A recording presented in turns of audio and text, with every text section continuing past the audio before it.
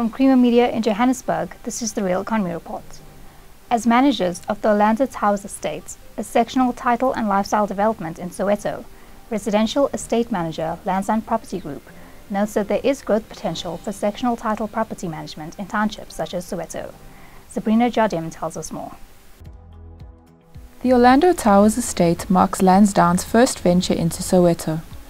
The estate is being developed in stages and has recently handed over the first phase comprising 136 1-, 2- and 3-bedroom apartments to mostly first-time homeowners.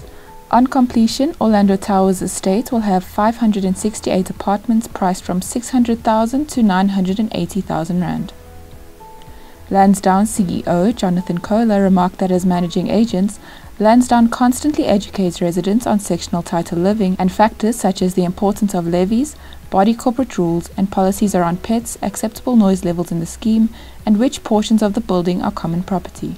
For us as Landsdowne to educate a first-time homeowner who's buying in a sectional title complex of what sectional title is. For example, the fact that if they're buying an apartment that they own the inside, the interior of the unit, and that the outside of the building is actually common property. And why they're paying levies, and they're paying levies for the maintenance of common property, for property insurance, for service providers like security, managing agents, utility management companies, etc., etc.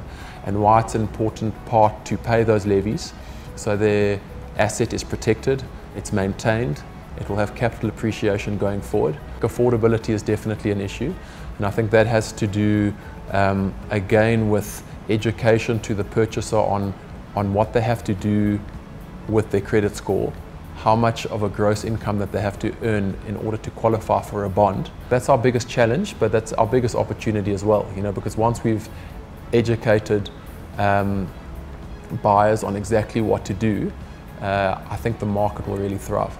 We're very, very proud to be sort of educating people on purchasing properties for the first time, and we can add a lot of value with our experience in that market.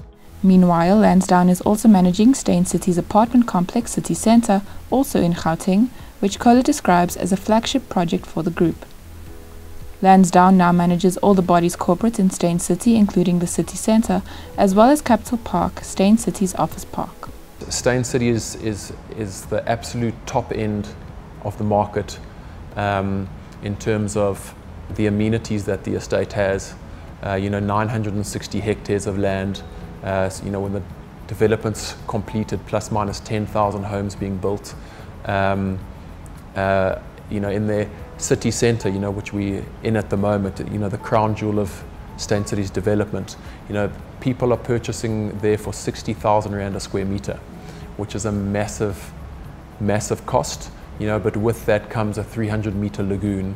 It comes unrivaled security, 18-hole Jack Nicklaus golf course, helipads, etc., etc. All of the bells and whistles. So if you are purchasing a 36 million rand penthouse here, which Steyn City properties have sold, compared to Orlando Towers, which is sort of entry level 530,000 rand. It's a first-time homeowner for them to get onto the property ladder. But where I think a lot of the growth in South Africa is going to be creating that sort of large emerging middle class, getting on the property ladder, and where the real growth is going to be. That's Creamer Media's Real Economy Report. Join us again next week for more news and insights into South Africa's real economy. And don't forget to listen to the audio version of our Engineering News daily email newsletter.